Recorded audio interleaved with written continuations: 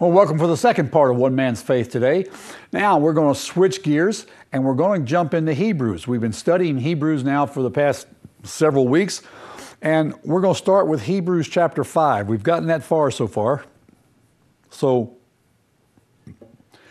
let's just pick up in verse 1, and we'll read the first 4 verses to start with. For every high priest taken from among men is appointed on behalf of men in things pertaining to God, in order to offer both gifts and sacrifices for sins. He can deal gently with the ignorant and misguided, since he himself also is beset with weakness. And because of it, he is obligated to offer sacrifices for sins, as for the people, also for himself. And no one takes the honor to himself, but receives it when he is called by God, even as Aaron was. Okay, now this picks up in a thought already, okay? For every high priest taken from among men is appointed on behalf of men in things pertaining to God. Okay, so in order to understand what he's talking about, we've got to go back to chapter 4, since it's been a while since we've looked at that. As we look at the end of chapter 4, now chapter 4, just to review a little bit, we start with our let us concoction, okay? Let us fear, for if while a promise remains of entering his rest. Verse 6, no, not 6. Where am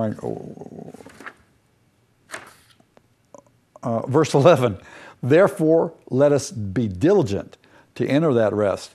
And then in verse 14, let us hold fast. And then in verse 16, let us draw near. So we're getting into our let us concoctions. We got 4 flavors of lettuce here. Let us be diligent to enter that rest. Let us hold fast our confession. Let us draw near. So he's talking about entering that rest, and we looked at that last week. And those that didn't enter that rest because of disobedience. It says in verse 11, let us be diligent to enter that rest so that no one will fall short through following the same example of disobedience. And we talked about disobedience was unbelief. Here in this, we can equate disobedience with unbelief. Okay? And then he starts in verse 14, and he says, therefore, since we have a great high priest who has passed through the heavens, Jesus, the Son of God, let us hold fast our confession. For we do not have a high priest who cannot sympathize with our weaknesses, but one who has been tempted in all things as we are, yet without sin. And so we looked at that the last time, that he was tempted as we are, yet without sin. All right, Jesus was tempted, and we looked at that. We looked at Matthew chapter 4 where he was tempted by the devil. We looked at the fact that he was taken, and the devil said, here are rocks, turn them into bread. And this is after a 40-day fast that Jesus has been on. You know that he was hungry. Oh, but he was God. No, listen, he had the power of the Holy Spirit with him. That'll take him through.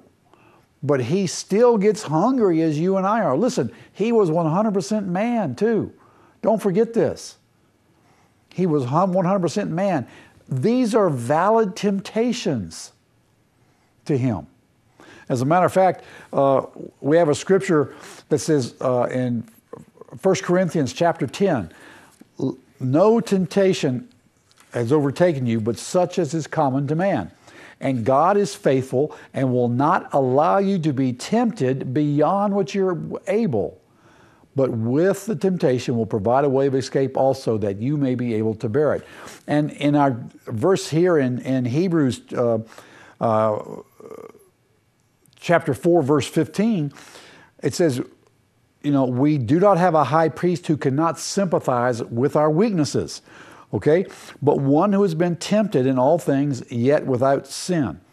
Therefore, let us draw near with confidence to the throne of grace, so that we may receive mercy and find grace and help in time of need. In other words, as we come to God, and say, Lord, oh, forgive me, I was tempted, I fell into it, then our high priest is able to say, Father, I understand what he's going through. And he's asking for forgiveness, and therefore I forgive him. And so he gives us mercy and he gives us grace. Now, chapter 5 goes on with that. For every high priest taken from among men is appointed on behalf of men in things pertaining to God. In other words, he's kind of the mediator. He comes from among us, the high priest does, or I guess we could say, for every pastor taken from among men is appointed on behalf of men in things pertaining to God in order to offer both gifts and sacrifices for sins. I like the way the New Living Translation puts this. Every high priest is a man chosen to represent other people in their dealings with God. He presents their gifts to God and offers sacrifices for their sins. So he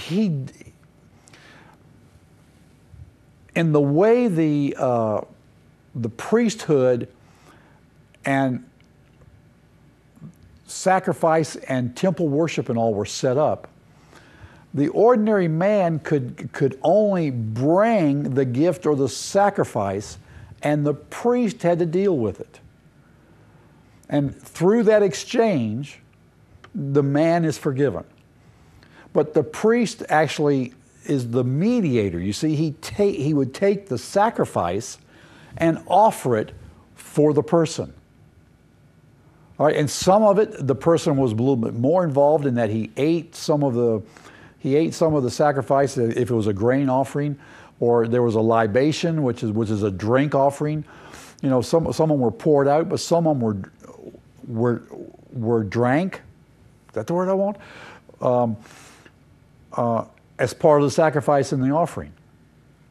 But it was through the priest, because he was the one trained in order to know exactly which parts to sacrifice, whether it was a burnt offering or an offering that goes to the priest, or an offering or a sacrifice that the individual themselves sat and ate after it was presented to the Lord.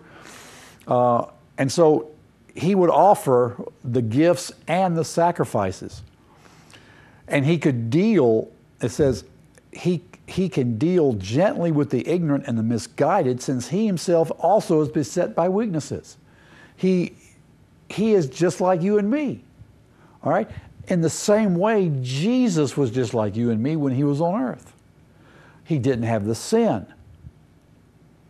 He walked through this life sinless because of the power of the Holy Spirit that he relied on. He learned to do what you and I need to learn to do, and that is to rely upon the Holy Spirit.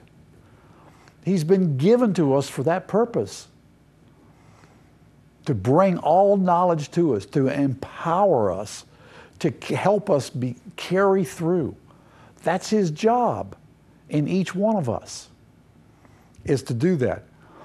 And so we're seeing he's continuing on now, and it says, no one takes the honor to himself, but receives it when he is called by God, even as Aaron was. Aaron was called by God. Aaron wasn't a priest until God called him to be a priest. All right, he became Moses' spokesperson and ended up being the first high priest. And so he was called by God to be that. God could have picked somebody else, but he didn't. He picked Aaron. And so in verse 5, it goes on to say, so also Christ did not glorify himself so as to become high priest, but he who said to him, you are my son, I have begotten you. And just as he also said in another passage, you are a priest forever according to the order of Melchizedek. You see, Jesus didn't glorify himself. Jesus didn't say, hey, Dad, I'm the man. Make me the high priest.